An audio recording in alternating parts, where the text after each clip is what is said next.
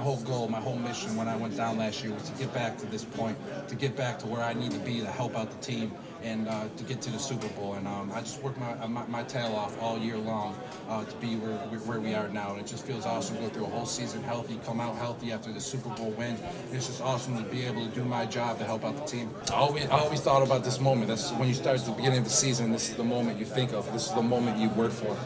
It's just an honor to get to this moment, and it's just an honor to be able to win the game with this team. So, unbelievable feeling. It's everything I expected plus more. When we were down by 10 points, nobody never pointed the finger at anybody.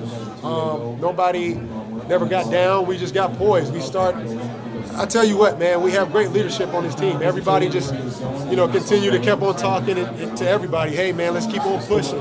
We got to make some stops on defense. Let's get the ball back to Tom. Let's make turnovers on defense. We actually stopped them, third down a bunch of times. We gave the ball back to Tom, and we know he's great in these type of moments. And he played lights out.